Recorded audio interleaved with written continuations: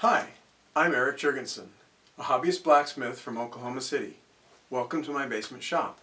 This video is going to introduce making coils for the LH-15a induction heater. I will also show the details of making my first two, or say 2.5 coils. Let's get started. Coils are made from copper tubing and attached to the front panel of the LH-15a with two 8mm flare nuts. My unit also came with two extra fittings to screw onto the ones that are attached to the front panel so that these can take the wear and tear of putting on and removing coils, and when they wear out I can unscrew them and replace them easily.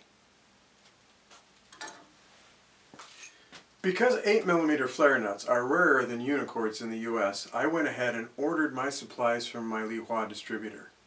I asked for 8mm tubing, 6mm tubing, and a supply of the 8mm flare nuts. They also included these pre-flared 8mm stubs. That was a good thing, because the 6mm and 8mm tubing they included is thicker than the 1mm thick that I anticipated. 8mm tubing with a 1mm wall, like this, will allow 6mm tubing to slip in. So I needed these. The thicker tubing is nice, because it has less electrical resistance, so there's less energy loss. If you want to try to get tubing in the US, there is another option. You can use 5/16 tubing. That is just slightly undersized for 8mm. In fact, it's so close that I just use my 5/16 flaring tool to flare my 8mm tubing. However, you still need the 8mm nuts. And 5/16 is not terribly common. 3/8 is, quarter is, 5/16 you probably need to go to a plumbing supply house, not just your local hardware supply. The specifications call for a coil that is between 200 and 600 centimeters long. I interpret that to be for the coil portion, not including the leads. It's a rule of thumb, however. The real requirement is the coil exhibit an inductance in an unspecified range that will appropriately resonate with the LC tank circuit that is the heart of this induction heater. That is a complicated subject that depends not only on coil geometry, but also on the temperature and size and shape of the metal currently inserted for heating. At some point, I plan to use inductance measurements to tune coils. If I have any success with that, I'll make a video on it. Now, let's take a look at my first coil. One project on my bucket list is to forge an axe head. I plan to follow Gerald Boggs' instructions for a welded eye axe from 1.5 inch by 1/2 inch stock. There's a link to this article in the description below. It seemed appropriate to make a coil optimized for the resulting 1.5 inch by 1 inch material. I was wrong about that, but first let's make the coil. I only had one piece of 1.5 inch by 1/2 inch stock, so I added some 1 inch by 1/2 inch and 1/2 inch square to make a mandrel for bending. I needed the mandrel to be proud of the nominal 1 1/2 inch by 1 inch, so I folded up newspaper and added it as a wrapping. This coil is made with 8mm tubing. Instead of pre-cutting, I wrapped the coil and then cut it from the tubing spool. Using my bender, I bent a 45 degree to lead into the coil. Then I bent a 45 the other direction to start the coil, clamped it into place, and bent it 90. I had decided not to pack sand into the coil to resist kinks. Overall, I don't regret that decision, but this bend in particular flattened too much for my taste. I took it to the anvil to lightly hammer it out. After that, I wrapped the rest without so much effort to get tight corners. Overall, that was adequate, but it did lead to a slightly sloppy coil. I only bent the last curve 45 degrees to match the other end, and then used the tubing bender to establish the exit. After severing the work from the spool, I used a musket tool that I forged in a class with Jim Hoffman to spread the coils. Touching coils will short-circuit your loops, so fixing this is a must. Any wide, flat-bit screwdriver would have done, but a hand-forged tool was at hand and suited the irony of using such a modern way to heat iron for an ancient craft. It's very important to slip the flare nuts onto the tubing in the correct orientation before flaring. I put a little oil on the flaring cone to prevent galling. I wasn't sure exactly how to position the end of the tubing since this was my first time to use a flaring tool. I learned the hard way that the tubing should be flush with the side of the tool and not proud like this. Here it is at the correct depth.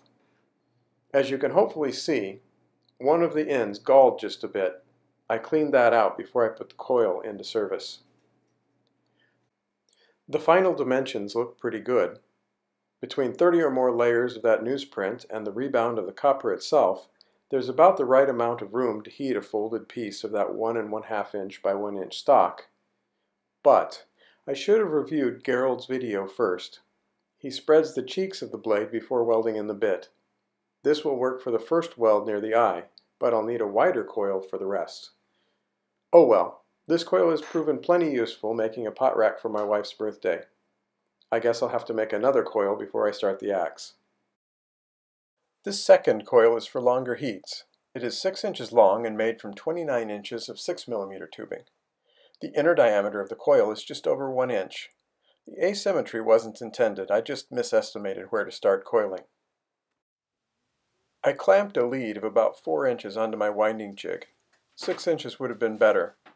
That would have fixed the asymmetry. This jig wound a nice coil. I'll make a separate video detailing making the jig.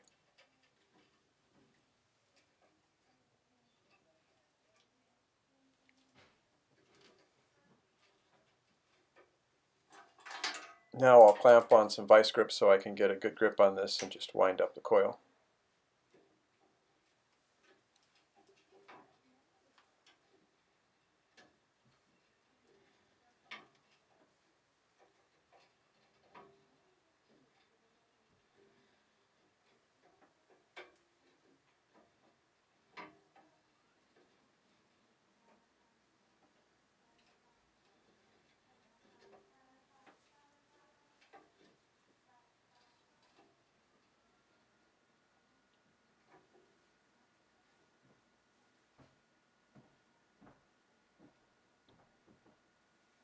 Notice that I'm winding the lead so that it's 90 degrees past the line of the other lead.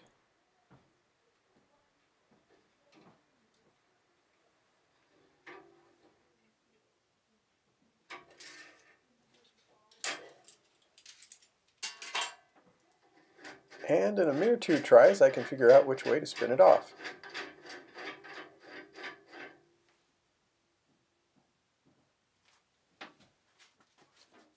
Now I need to bend each lead sort of backwards to line them up parallel. I'll use my tubing bender to do this, and I need to clamp it in the vise to get a good purchase on things. Unfortunately, the vise doesn't have quite enough room, so I need to stick some metal pieces in there as kind of jaw extensions so that I can grip just one part of the coil and then bend it backwards. We'll just skip the struggle and go straight to the bending.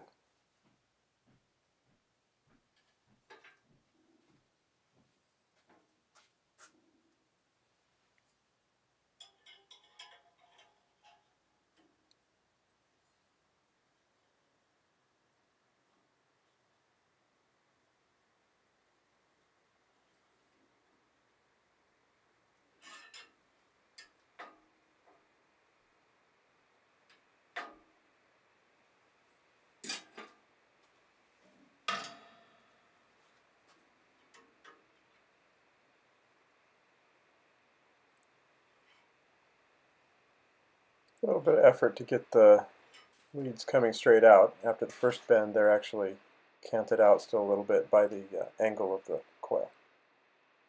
Having worked out the clamping details on the first round, this second round went a lot easier. No need to skip.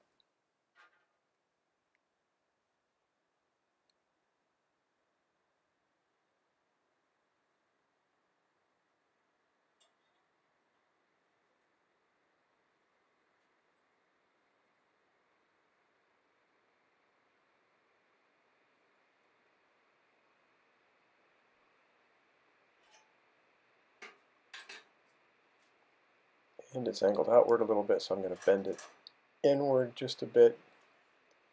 Tongs are going to give me the purchase to do that smoothly. It's actually easy to overbend if you do it with just your hand. The extra leverage from the tongs means that I'm not pushing as hard, and I can control the sudden yield of the copper as it starts to bend a little better.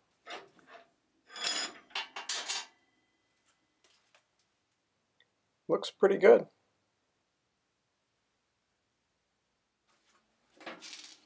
I used the bender to bend the leads first out, and then I bent them in so that they would line up parallel.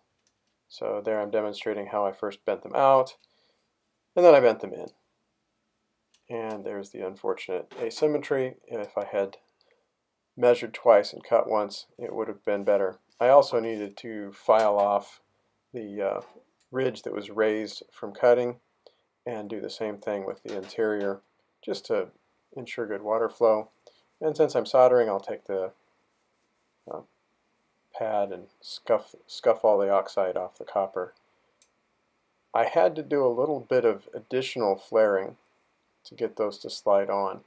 I basically have a bickern that I use, or a stake anvil, with a fairly sharp point on it, and I used that to flare them out just a little bit, and then I drove it over some other copper tubing so that they would stretch just a little bit, and then I could slide them on. As you can see here, I'm sliding them on probably an inch. That lines up nicely with the flare fitting, so let's move on to the soldering. Now I'm applying some soldering flux.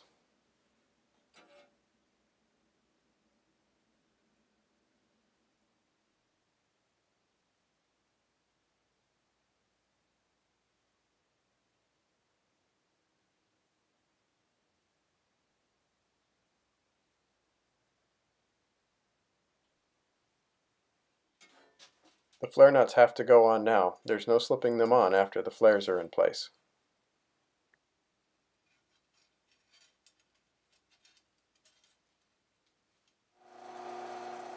I've got an induction heater, so why not use that to do the soldering? This is my first attempt to solder with an induction heater, and I'm pretty clumsy at it. I'm trying to heat the metal and the solder all at once. No, that's not going to work. I'm just melting off the solder.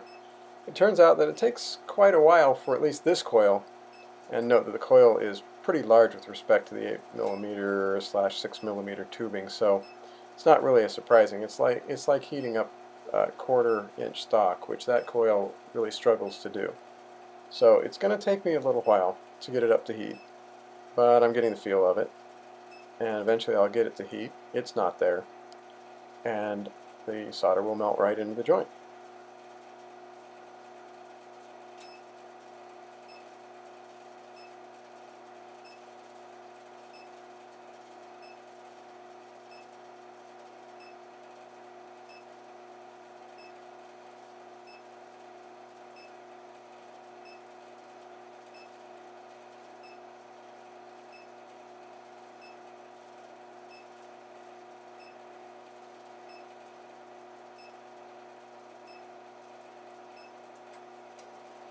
And now it's ready. Yep, yeah, it's melting in quite nicely. The coil is hot all the way back. And you saw me jump when I brushed the edge of the coil. Copper conducts heat really well, so it's heating up all the way to my glove.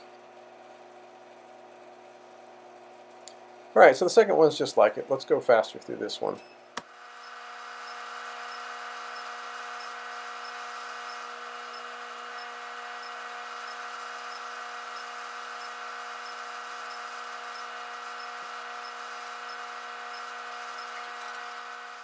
Not quite there.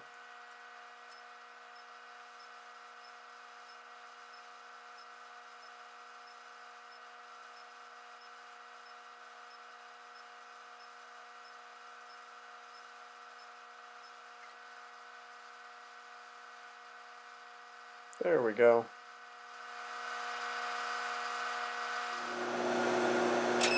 Let's try this coil out. This is some 3/8 inch diameter round stock. As you can see, it's actually starting to glow pretty quickly. Overall, this is going to take about 60 seconds to reach bright yellow heat, but the coil is heating it up nicely. This is so much better than shuffling the stock back and forth in the short coil that came stock with my unit. Somewhere in here, and I can't see it in the video, but I could see it when I was there, in about 40 seconds it started scaling heavily. So that would be about 1600 degrees Fahrenheit. That's about now, I think. And it continued to heat from there. I also tried some 5/8 inch diameter sucker rod. That's what I usually use for making tongs, 5/8 or 3/4. And it, if anything, it heated faster. That's counterintuitive, but induction heaters are often that way because the larger stock actually couples with more magnetic flux, so it can dump more heat into it. Well, so here we are. Pretty happy with this coil. Next time I make a long, loose coil like this, I plan to flatten the loops at either end. That is, not as steep an angle as the rest of the helix.